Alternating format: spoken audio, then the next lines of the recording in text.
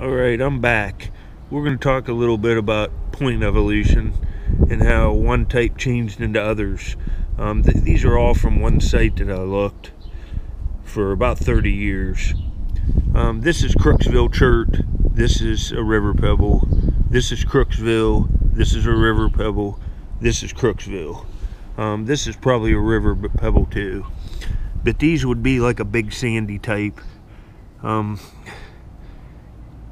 Really heavily ground based. They're like an early archaic side notch.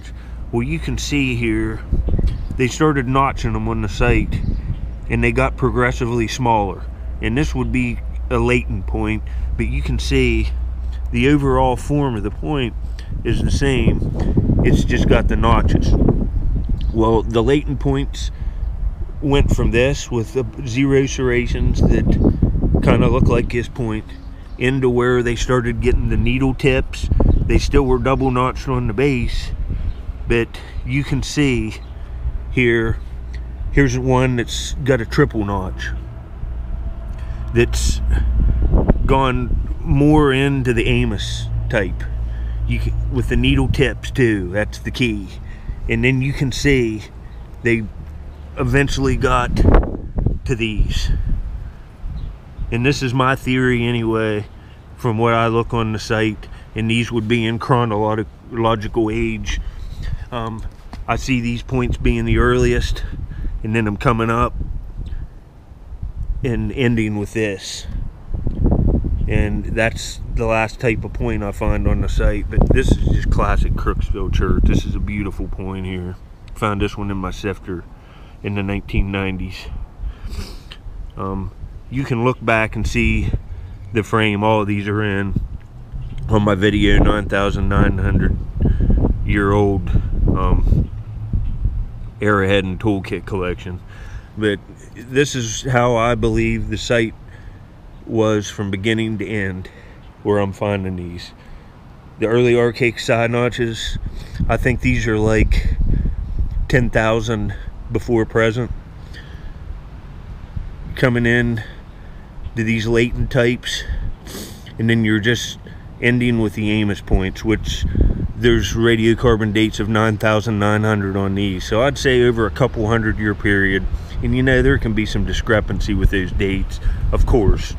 It depends on what state you're in. Some people made these points in some places hundreds of years longer than they did in other places. I guess it just depends on where you're at. But where I'm at on the river, this is what we're looking at, and this is what I think personally. And these are still what these points evolved in here. These points are still almost 10,000 years old. So, you know, 9,900 before present. And these would be the oldest. I'd say these are over 10,000 years old. That's not taking into account the BC AD discrepancy. It's just before present. It's not BC, so I'm using the dates that way. So 10,000 up to about 9,900. And you know, that could be off a little bit, but that's what I truly believe from looking this site. Well, I hope you enjoy. The river was down, now it's way back up again. We're getting all kinds of weird weather here in Ohio. We're getting 50-mile-per-hour wind gusts today, but it's like 55 degrees. And then this weekend, it's going to get down below freezing and be in the teens at night. So it's pretty odd weather. If anybody else is also finding points like this, I'd love to hear from you. In Ohio, these Leighton types are rare for me. I probably have 8 or 9 of them off this site.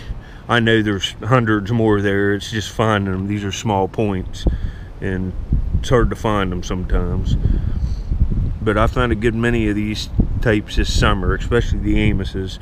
And I found some archaic side notches, but no Leightons this year. Hopefully this upcoming year I can find some more of these and show a little bit more detailed display. But I hope you enjoy. And here they are. Thanks for watching.